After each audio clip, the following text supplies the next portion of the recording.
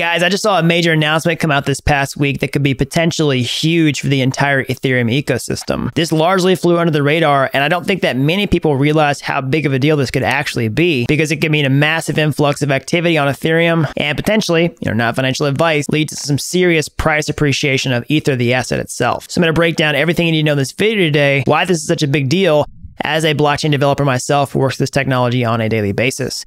So if you're new around here, hey, I'm Gregory, and on this channel, I turn you into a blockchain master. So if that's something that you're interested in, then smash that like button down below for the YouTube algorithm, subscribe to this channel. And if you want to become a blockchain master, step-by-step, start to finish, break into the blockchain industry, increase your salary well past 100K, I can show you how to do that over at dappuniversity.com/bootcamp.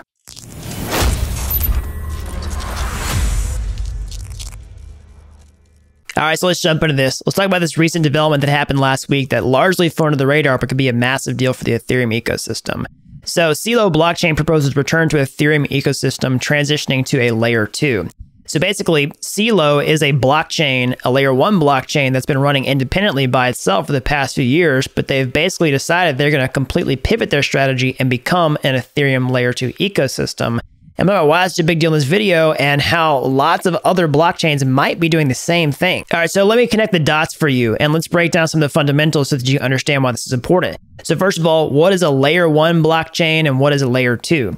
Well, most blockchains that you think of are layer 1 platforms. They're blockchains that run by themselves. They don't need any other blockchains, and they have, their own set of miners or validators, whatever, consensus mechanism, and also their own gas token that's inextricably linked to pay the fees on that particular network. So examples are things like Bitcoin is a layer 1 blockchain. Ethereum is, like Solana, Avalanche, Binance Smart Chain. These are all examples of layer 1s. They run by themselves. But by contrast, a layer 2 is kind of like a blockchain, but basically it's a environment where you can do transactions that piggybacks off of another blockchain in order to inherit the security and many other things. And so it runs on top of another one, like layer 1 and then layer 2. They're built on top of one another. So why would you even use a layer 2 in the first place? Like, what's it for?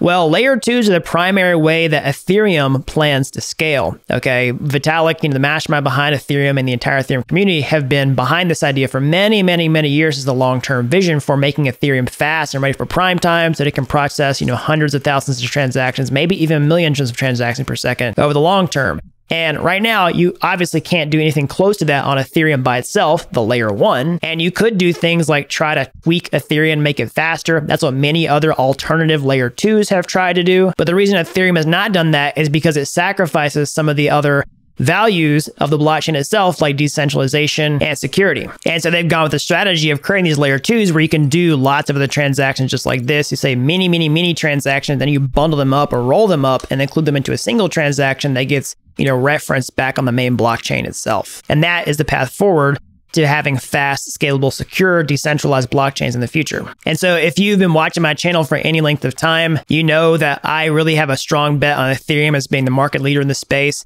and that layer 2s are one of the best strategies for getting to that point. And if you look at the statistics, you see more and more transactions moving up to Ethereum layer 2s. It's been on an upward trend pretty much ever since its inception, with some, a little bit of volatility here, which is pretty typical for the crypto space. But overall, the trend's been up even in the midst of this bear market. And if you want to see other examples of real life layer 2s, on the marketplace right now, you can see things like, ZK Sync, Arbitrum One, Optimism, and so many more. All right, so with that foundational piece of understanding, let's go back and talk about this, movement that's happened from Celo deciding they're not going to be a layer 1 that's competing against Ethereum anymore. They're going to basically convert to a layer 2, which builds on top of Ethereum and throws its dog in this fight rather than, this fight with the likes of, Binance Smart Chain, Ethereum, Avalanche, Solana, and so many more. Well, basically, it's an admission that the best long-term strategy for them is not to try to compete with things like Ethereum, but to have synergy with it and instead try to compete with these other layer 2s that are trying to achieve scalability here, and that they have a much better shot at doing this.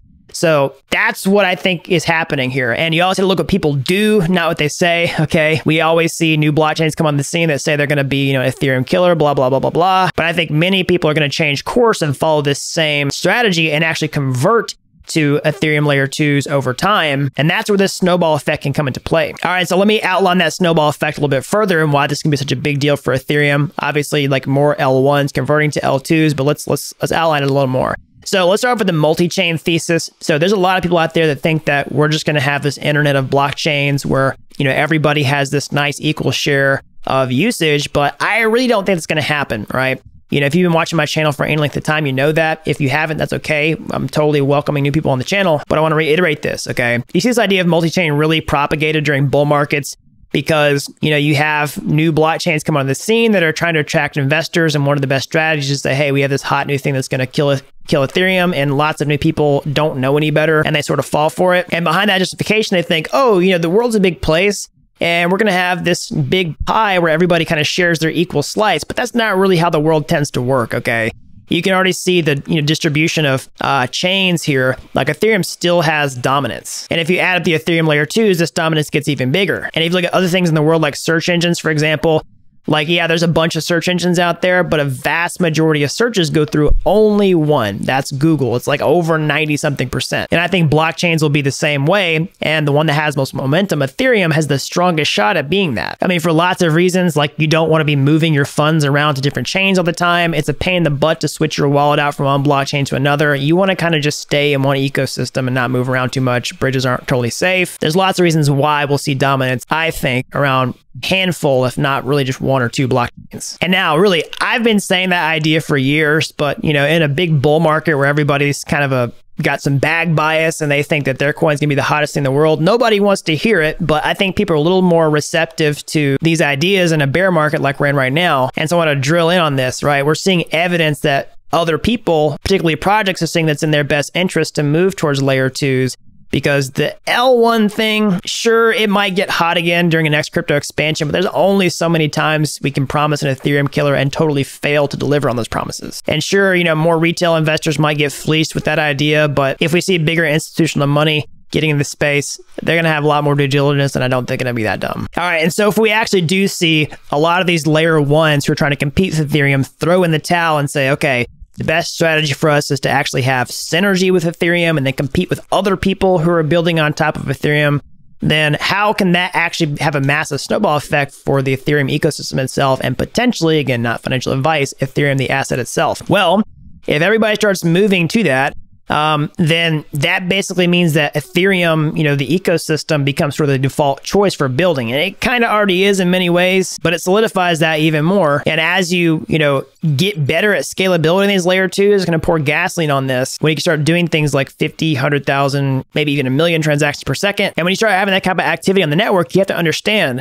layer 2s pay the gas fees in the layer 1 blockchain's token. So if you have, a CeeLo blockchain or Arbitrum or Optimism, when you do a transaction, you pay a gas fee, you're paying it in ETH, not some other random token, because you ultimately have to put that transaction back on the Ethereum main chain. And when that activity happens, that's going to put a lot of demand on the ETH of the asset itself. If you want to use those blockchains, you have to hold ETH to pay the gas fees. And don't forget, now we have deflationary ETH. Whenever new transactions are created on the network, then we burn ETH. And if the activity goes up, you can get to the point where you are burning more ETH than is issued by the blockchain itself. We can have greater deflationary pressure on ETH. So if you have a bunch of people who want to come in and hold ETH in order to spend it, and then when they spend it, ETH gets destroyed, that's a situation where the demand for ETH is increasing and the supply is decreasing. So if supply stays the same and the demand increases, that means price goes up. But if demand increases, supply goes down, price goes up even way faster. Not to mention combine that with staking yields, with